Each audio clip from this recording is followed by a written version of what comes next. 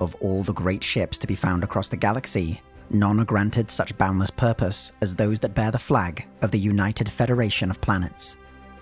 Like their crews and captains, these vessels are expected to be equally suited towards exploration, research, diplomacy, commerce, and when necessary, war.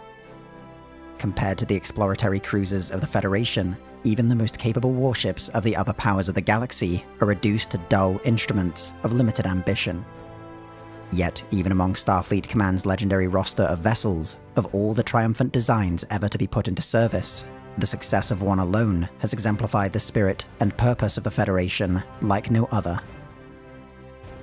There are certain names that history will never forget, but a special place will always be reserved for the Galaxy class.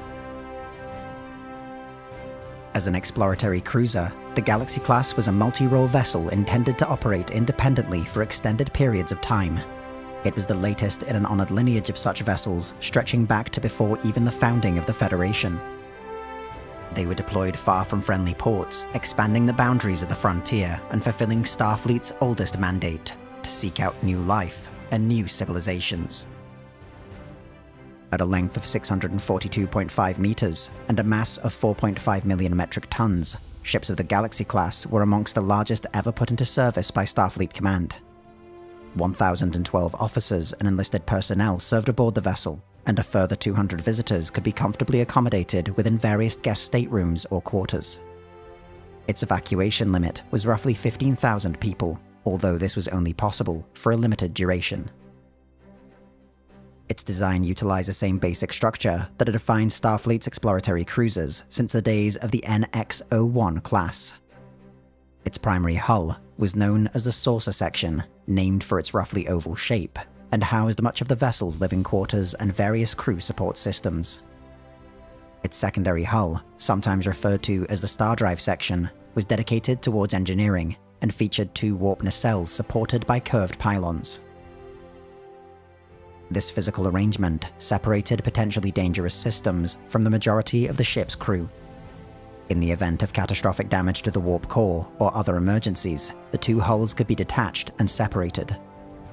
In such a situation, the saucer section could serve as a kind of lifeboat, while maintaining its vital systems.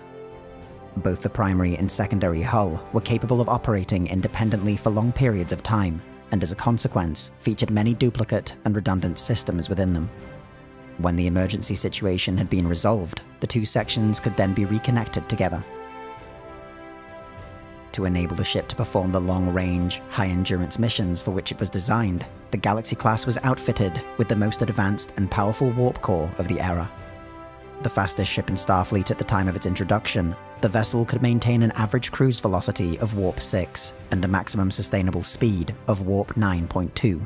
During emergencies, this could be extended to warp 9.6 and potentially even a velocity of warp 9.8, albeit with extreme risk.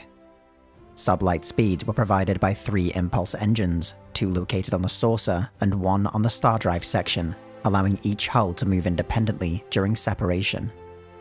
Both the warp core and impulse engines would be heavily modified by their individual crews, enduring periodic fleet-wide standardized refits. The tactical subsystems of the Galaxy class were similarly advanced and based around 12 phaser banks distributed across arrays on various points of both hulls. Multiple phaser beams could be fired simultaneously from a single array, with the power and duration of the beam manually or automatically controlled. The phasers aboard the Galaxy-class starship were particularly adaptable, able to cut through a mile of solid bedrock in mere seconds or serving as merely a tactical rangefinder. In addition to its phasers, fore and aft-mounted torpedo launchers were located on the engineering section.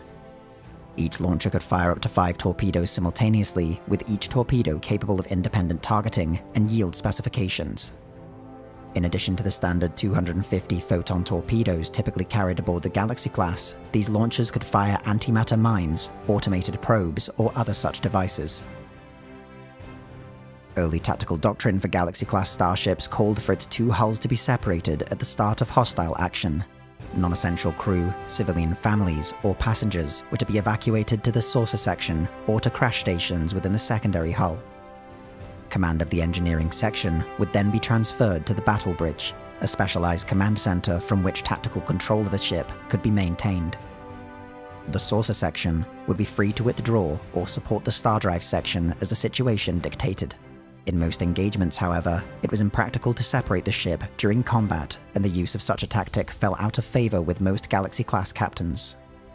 During wartime or periods of heightened alert, civilian families and non-essential personnel would instead be evacuated before the ship was deployed. Defense elements aboard the class included a navigational deflector dish mounted on the prow of the engineering section. Its use was mostly passive, utilized to protect the ship from small debris fields, asteroids, and microscopic particles that could be dangerous to the ship when traveling at warp. Against direct attacks, the Galaxy class was equipped with a high-capacity deflector shield. Like the phaser arrays, this could be quickly modified, rotating through various frequencies to allow certain types of matter or energy to pass through, or more effectively block others. In addition to these offensive and defensive systems, the class also carried the tractor beams, advanced sensor suites, and countermeasure systems standard across Federation starships. While all these systems together made the ship one of the most heavily armed and armored in local space, rivaling even the dedicated warships of the Romulan Star Empire or Imperial Klingon Empire, the true strength of the Galaxy class was its adaptability. Nearly every major tactical system could be heavily modified, completely transforming the ship's capabilities. In the hands of a qualified engineering team, even the deflector dish could be used as an offensive weapon, or the phaser arrays employed as an engineering or even medical tool. To enable the efficient command and control over these systems, the interior of the Galaxy class was equally advanced. The bridge, located at the peak of the saucer section on Deck 1, was the primary operational center. Its design was typical of a Federation starship, inheriting many of the advancements and features of the earlier NX and Constitution class starships. Central to the bridge was the command area, in which the captain was flanked by their first officer and an additional officer at the captain's discretion. Ahead were the operations and comms stations, as well as the ship's view screen, which dominated the entire room. Behind the command area were the tactical, science, propulsion, environmental, and engineering stations. Every station was completely customizable and might be changed at the judgment of the captain, or as a situation or mission might require. It was essential that access to the most critical areas of the rest of the ship were maintained from the bridge, and so the design of the Galaxy class housed several dedicated turbolifts. Other features included an attached observation lounge and a ready room for the ship's captain, a meeting place for the ship's senior staff, and a private office, respectively. In the event the ship were incapacitated, the bridge included many redundant power backups, environmental systems, and even food replicators, so the bridge crew might continue to work even if access to the rest of the ship were cut off. Second only to the bridge in importance was main engineering, spanning 12 decks of the secondary hull. From here, the warp core was directly monitored and routinely accessed along with numerous engineering support systems. Central to the room, in a similar arrangement to the bridge's view screen, was a master situation monitor, which typically provided a cutaway overview of the ship's operational status. This was further supplemented by a display table, often focused on a particular system, objective, or task. As part of the many redundancies present in the design of the Galaxy class, main engineering could also serve as a complete backup of the command bridge were it disabled or destroyed. Likewise, in the event of a warp core breach or other critical failure, the entire section could be sealed with isolated doors and force fields. To enable the uninterrupted deployment of the starship, every major section of the Galaxy class featured the same level of sophistication, redundancy, and flexibility as found on the bridge or within engineering.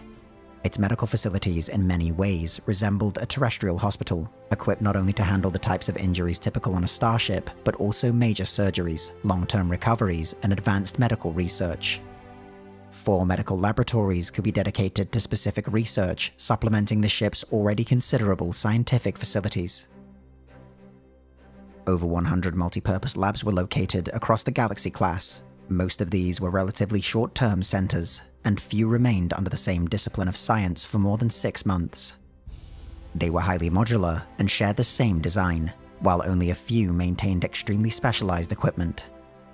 Among the latter were the ship's cybernetics lab, an arboretum which doubled as a social area, and the cetacean labs which housed a myriad of aquatic species and crew.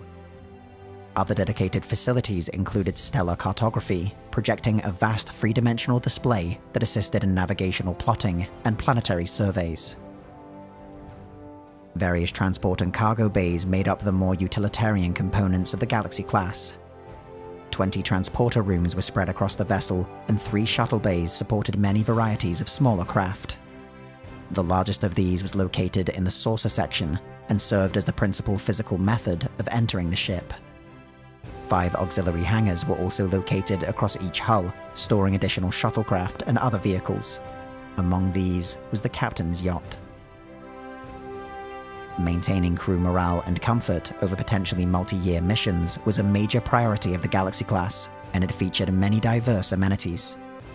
First among these were the unusually spacious crew quarters.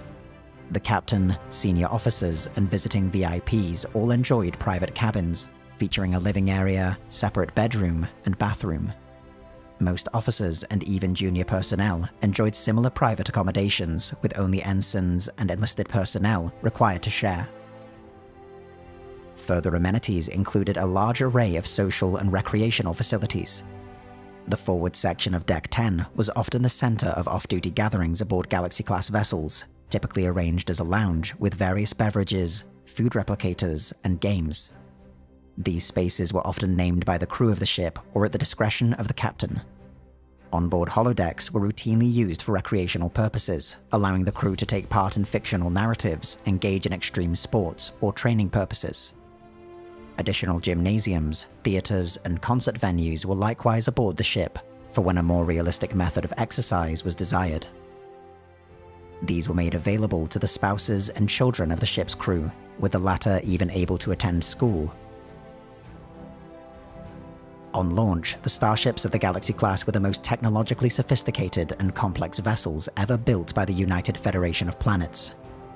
Their design and development took place across a multitude of worlds and included many of the Federation's most brilliant minds. The Galaxy-class Starship Development Project, headquartered on the Utopia Planitia Fleet Yards, utilized the research and engineering methods of dozens of different Federation species and federal research departments. The Theoretical Propulsion Group in particular was credited with overcoming many of the class's matter-antimatter reactor challenges. While an innovative and transformative design, the Galaxy class was still in many ways the successor to the earlier Ambassador and Excelsior class vessels. Indeed, many of the systems ultimately used aboard the Galaxy would be first tested on these earlier starships. The first 6 hulls of the Galaxy class were constructed both in orbit and on the surface of Mars, reaching completion in 2364.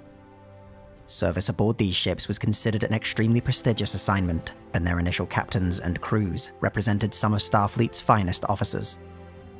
Once deployed, their immense capabilities were respected both within the Federation and even by its major rivals. During periods of heightened tensions, Galaxy-class ships would be specifically deployed to ward off the provocations of the Romulans, Cardassians, and other smaller regional powers. The ship's luxurious amenities also allowed them to serve as mobile embassies, hosting delegations from neighboring states, brokering treaties, and presenting conferences. Despite the diplomatic, cultural, economic, and scientific advancements these ships made possible, the class suffered an early tragedy when the USS Yamato was lost with all hands. Yet the most prominent Galaxy-class starship was the Federation flagship, the USS Enterprise D. From its acceptance into the fleet to the ship's eventual destruction 8 years later by Klingon renegades, the Enterprise fell under the command of Captain Jean-Luc Picard. Among its many accomplishments were its dozens of first contact missions and the decisive role the ship played in preventing the assimilation of Earth by the Borg in 2367. The discovery in 2369 of a stable wormhole in the Bajoran system brought the Federation into contact with the immensely powerful Dominion.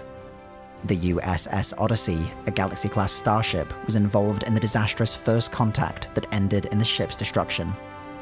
By the outbreak of open war in 2373, Galaxy-class vessels, now in full production, made up the backbone of Starfleet battlegroups. Many of these wartime vessels featured thorough modifications aimed at countering Dominion tactics and technology. Additional phaser arrays were the most common change from the initial production line, but as the war progressed, these alterations became more comprehensive. Amidst growing losses to the Dominion and a desperation for new hulls, many wartime-era Galaxy-class vessels were rushed off the assembly line, lacking their typical scientific or diplomatic facilities, and deployed to frontline fleets with 65% of their space frame empty. These ships played a central role in the Dominion War, taking part in every major engagement. During the largest fleet actions, ships of the class were organized into Galaxy wings and tasked with breaking through the heaviest formations of Dominion, Cardassian, and later Breen warfleets. The class successfully performed a number of missions, attacking Dominion fleets, supporting planetary landings, enforcing blockades, and transporting troops. Their most critical role, however, was as command ships, utilizing their advanced sensor suites to coordinate the actions of entire battle groups. With the successful end of the Dominion War, the Galaxy-class starships were slowly assigned back to their peacetime missions. By the late 2370s, they had become a common sight across Federation space, once again performing the role for which they had been designed. An argument can be easily made that the Galaxy-class was the most significant starship in Starfleet history. Their consistently outstanding performance and distinguished achievements in every field of service elevated the class from mere starships to focused expressions of Federation ideals.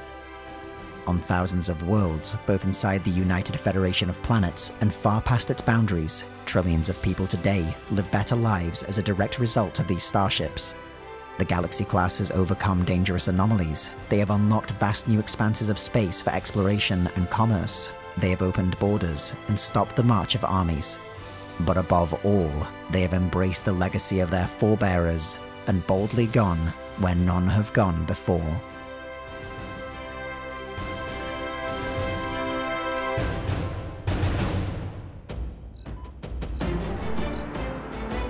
In Arsenal, the Templin Institute investigates the weapons, vehicles, and other constructs from across alternate worlds. If you've enjoyed this video and would like to join the Templin Institute, consider pledging to our Patreon page. Along with increased security access, you'll be able to vote in polls to determine future topics, get custom wallpaper every week, and receive some other exclusive rewards.